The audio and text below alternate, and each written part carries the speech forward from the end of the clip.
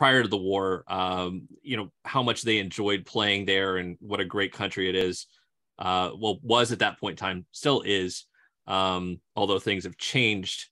And I guess probably I would cap it off at the end by asking you in terms of what is your level of being aware of having played there, just the impact on things that you might have seen, on the news recently, and be like, I played there, or that if you've got teammates that are still from there and how they're doing. So I know I just asked you basically a 10-minute question there, but it's a lot to unpack. I got it all for you. But there you go. If you can also explain the war situation, how it evolved, that's cool too. No, I'm just kidding. But how you end up being there at that particular moment in time, and what your experience was, and how you're looking back on it now as events have unfolded.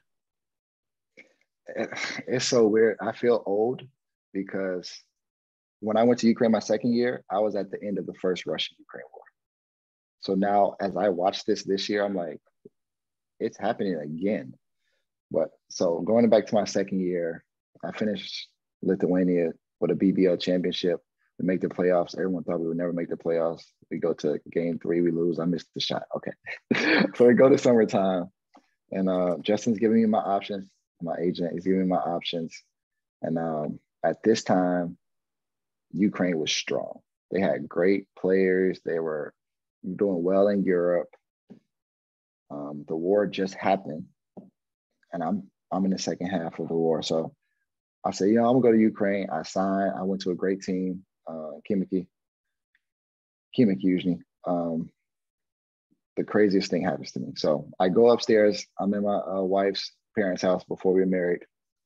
My agent calls me. Said, I got this great deal for you. I said, okay, let's do this. So I go upstairs. I go on the Mac computer. I'm signing my name on the contract. Check this out. I'm signing my name on the contract. I'm excited. Everyone's downstairs, her uncles, her aunts, her cousins. They're having a party. I come downstairs. Everyone's sitting at the table. Like, I got great news. I got my second contract.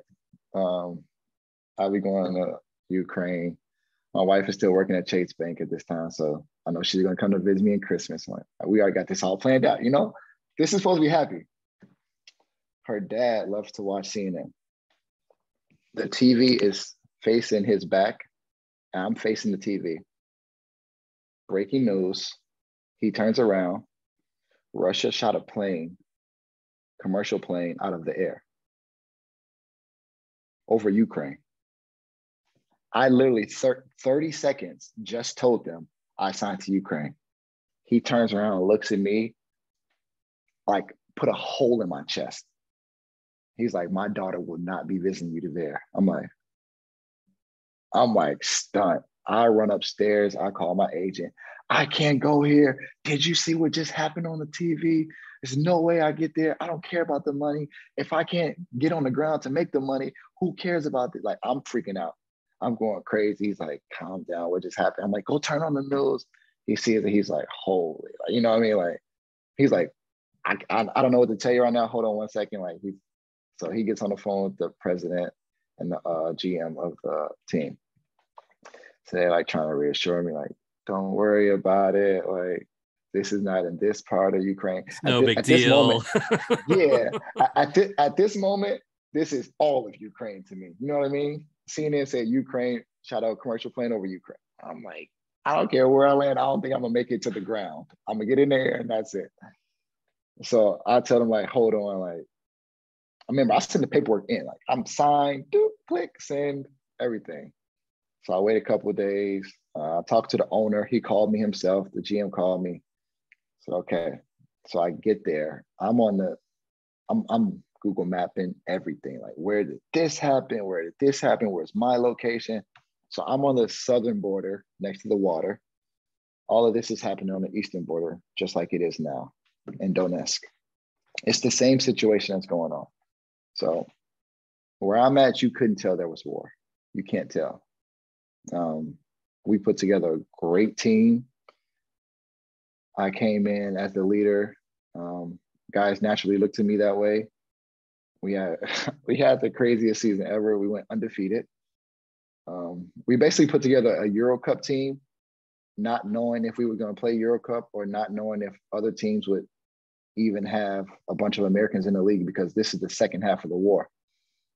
So all my teammates, they're showing me, like when we go to Kyiv, we go to the capital, they're showing me it's deserted, what it used to look like, everything. So I'm like, this is crazy. Long story, we undefeated. The championship game, we wind up playing a team on the eastern border in the championship. So here goes my panic again, of course. I'm like, all right, I don't want to go there. 10-hour bus ride. So we win the first game at home. It's the best of 3. Win the first game. We want to close out there. Like, we don't want to come back. We don't want nothing. Like, we want to finish this to get the season over with. So we drive there 10 hours. We're on a bus. When you get close, not to the eastern part, when you get close to the eastern part on the expressway, there's tanks set up and there's barbed wire with the wood pieces stuck up so you can't drive through. Like, you have to stop. So we stopped like 4 times and it was the same thing. German Shepherd, machine guns, let me see your passport. Same thing, 4 stops in a row. Remember, it's I don't know how to explain it. When you wake up and it's a soldier on the bus with a machine gun across his chest at the front of the bus, and you're like, what is going on? And they like, give me your passports. You look out the window, the dog is sniffing under the bus.